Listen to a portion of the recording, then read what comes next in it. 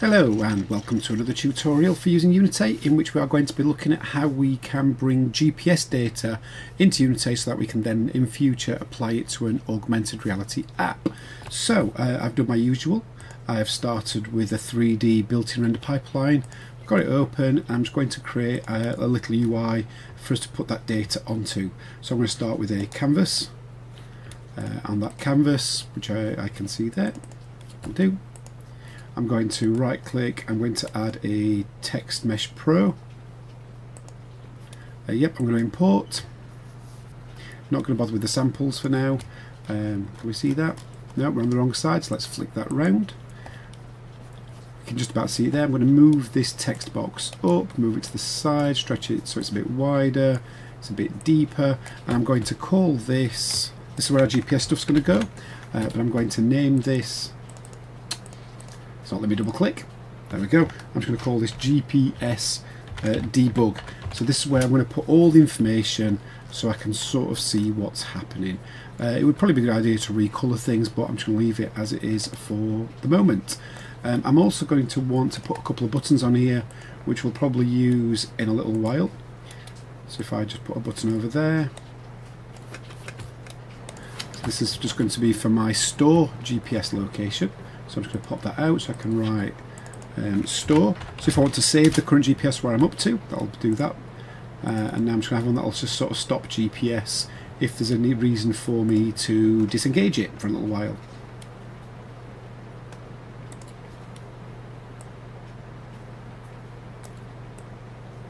We'll just call that stop.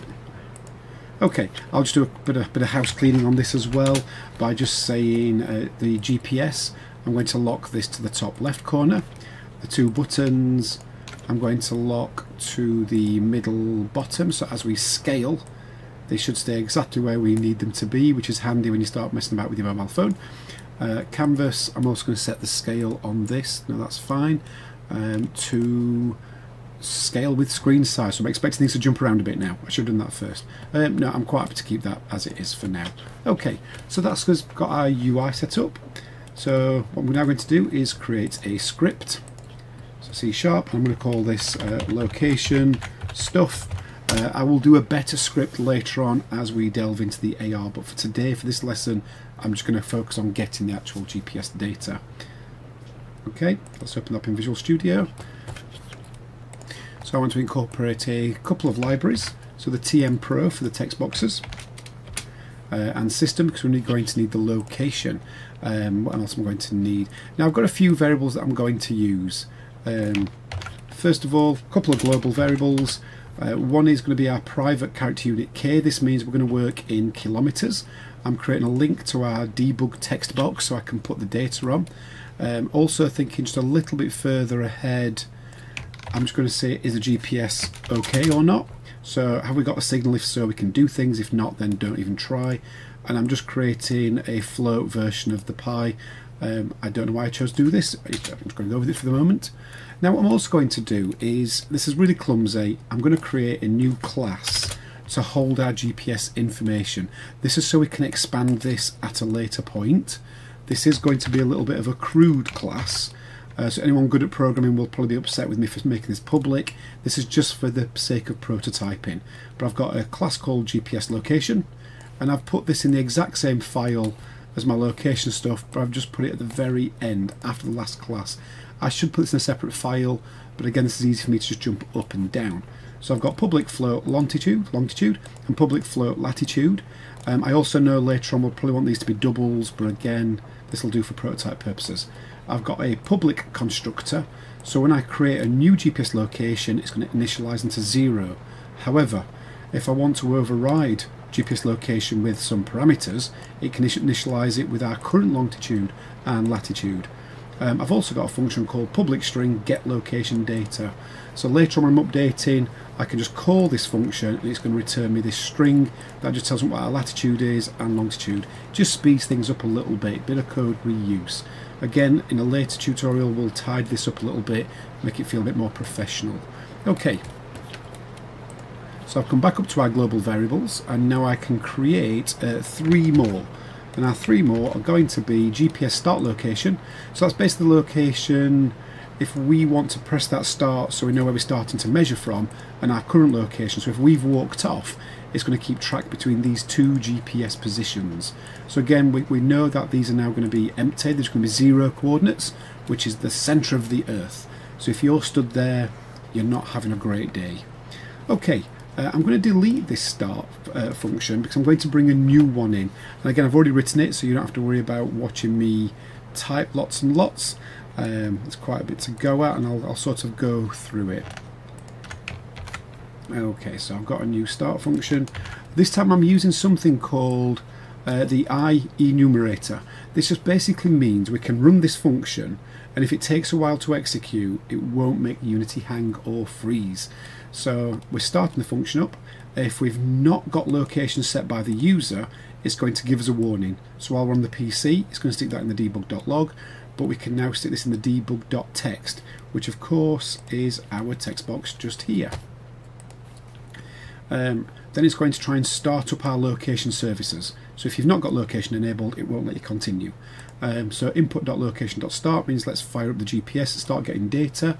It's going to allow you 20 seconds to see if this actually works. And this is why we've got this whole IEnumerator. It allows this wait for seconds to happen. Otherwise your program would just hang for 20 seconds, which means it would think it's crashed. So it's going to allow 20 seconds for it to try and start up the GPS receiver, and if it can't, it's going to fail, but it won't fail and crash your phone. So if it didn't initialize, we can just say it's timed out, there was a problem, and then this app now stops. And again, we've got a few more warning messages that it couldn't get the location, so either way it can exit there. I know I've got this GPS text, I didn't really use that one, so I'm going to go back to the GPS debug. So let's just change that one back. This was because I had several text boxes on screen for different purposes, but I'll just do that. So I've got multiple lines. So again, I'm outputting it to the debug.log, probably don't need it. But now what I'm doing is I'm outputting the location, and it's going to give us our latitude, our longitude, our altitude, our how accurate is it actually being, so it knows how many satellites are we tracking, and then finally what is the current time, because that's how GPS is working. It's based really off times. You don't need all this information, but it just could be interesting to see. And I'm also setting a variable to say GPS is true, so yes, we know we've got GPS. And then we need to go into our update function. I'll just press save because now I've got a bit of code there. I will put a link to this script which will be on my GitHub. Okay, so now we're in update. Again, we've got quite a bit to go at here, so I'll just try and take it a chunk at a time. So in the update function, we know this is going to be called as fast as possible. That's why I'm saying if GPS is okay. Okay, so we've got the if GPS is okay, because obviously we don't want to try and do all this if we've not yet got GPS. So I'm just saying debug.txt is equal to GPS. Then I'm saying debug.txt is now a new line, location. So we've got the latitude, we've got the longitude, and we've got the again the accuracy. Because if you're not tracking any satellites, you're going to see this being very, very glitchy. So it's now going to output our current the last data, the last time your phone got a signal. It's going to output that. I'm also going to store that into our current location. So again, that was our little new object of our current location. So it's overriding those initialized 00s. And then at the very end, I'm just going to say what is our stored location. Now at the point we've started this program, this should be 0. So it shouldn't say anything on screen other than 0, 0. And that's why I'm using the get location data, because it means I don't have to build up this string every time. Okay, I also did a measure distance variable, so I'm going to do that here and now as well. So I'm going to just say if the measured distance is true. Now this is where I've had to pinch somebody else's code a little bit, and I will put a link to that as well. So I'm now saying if measured distance is equal to true, then I'm going to get the distance between these two GPS coordinates. Now if we were not in Unity, let's say we were in Android Studio using just pure Java, this is built into the location services. It's really easy to work, but it's not in Unity, so we have to deal with it ourselves. Again, I've made that same mistake by just misnaming that. Let's just fix that error. Now of course it's whinging because we've not got yet a function called distance. So here we go. I'm just going to come down outside of our update function, but we need to be inside our main class, so that bracket gone missing. So I'm now just going to press enter. So again, I'm at the end of the update function, but I'm inside the class itself. I'm just going to press paste. Again, this script will be below. So I've now got this function called distance, which I took from this link just here, from Better Mathematicians Than Me, and I've just been trusting that for now, and again this will be linked below.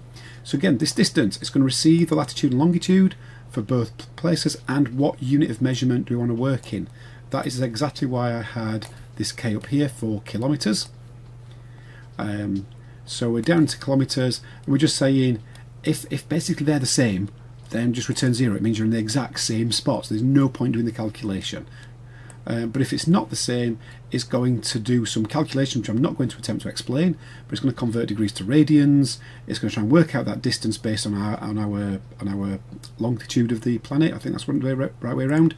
And you can see there, if it's K, we're doing that multiplier. If it's nautical miles, it's going to be via that measurement. So if you're trying to do a marine or navigation thing, and it's going to return that function. Okay, and the other couple of functions with these whole conversions just here are just below, where it's converting our degrees to radians and radians back to degrees. Okay, so that should now give us an app that lets us track where we currently are. The bit I've not done yet is the buttons to actually store our location and stop our GPS. So if I just come back into our code, let's have a couple more functions. These are fairly straightforward now. Oops, wrong file. So I'm just going to come down here. Again, I've got the void update, so I'm just going to come to the outside the update. I'll just put these just here for now. Public stop GPS, so we're just going to stop the GPS from tracking, because remember it will weigh your battery down. Or store current GPS. So our start location, where you're going to start sort of walking from, is our current longitude and current latitude, and I can say measure distance equals true.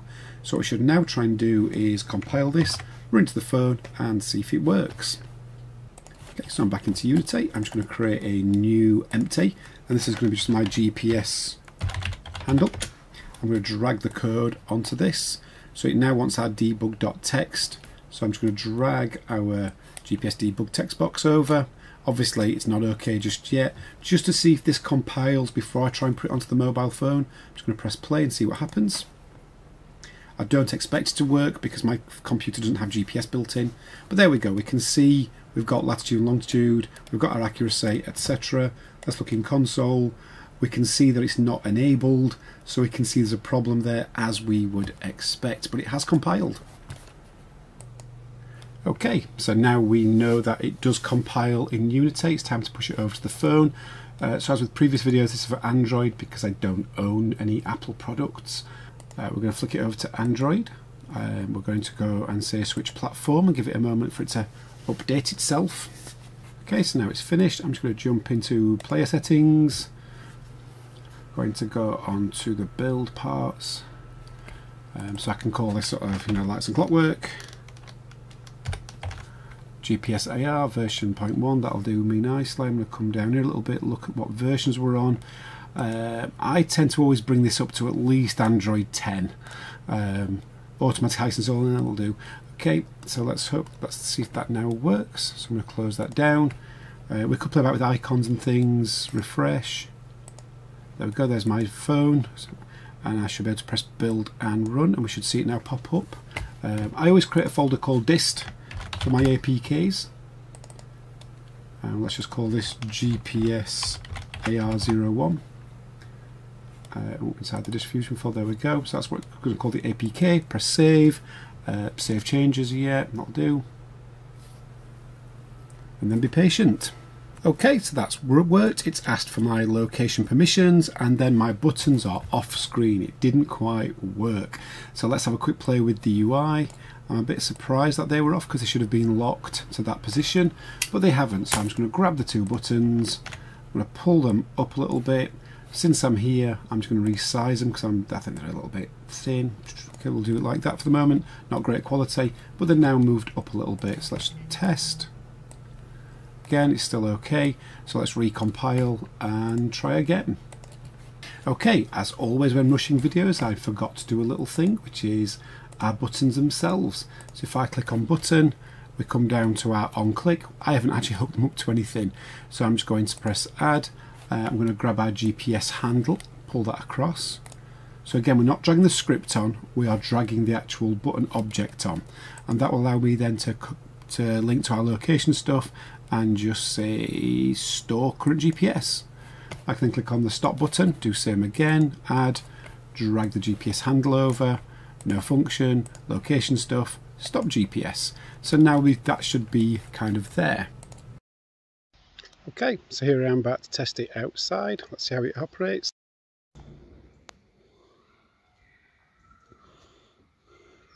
So here we are, making sure that we are allowed to use the device's location.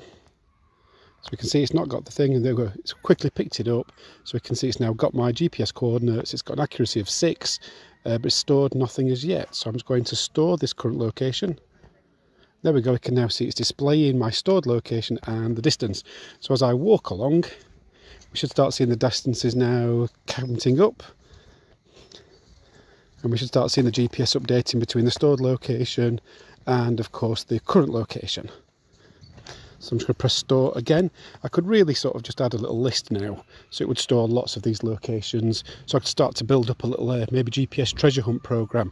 But that should do for now. So I shall see you in a little while when I get back to my computer. So now what you could try before the next lesson is, can you do something so that if the point between two locations is below a certain value, let's say you're only 1 or 2 meters away, that you could pop up something in your UI, pop a little picture, like a little mini treasure hunt. So no fancy AR, just simply a simple UI aspect. So I hope you've found this video useful. If so, please remember to like, subscribe, positive comment below. Please feel free to leave suggestions for future videos, and in the next video we'll start looking at how we can do camera pass-through and some simple AR elements. So I shall see you in the next one.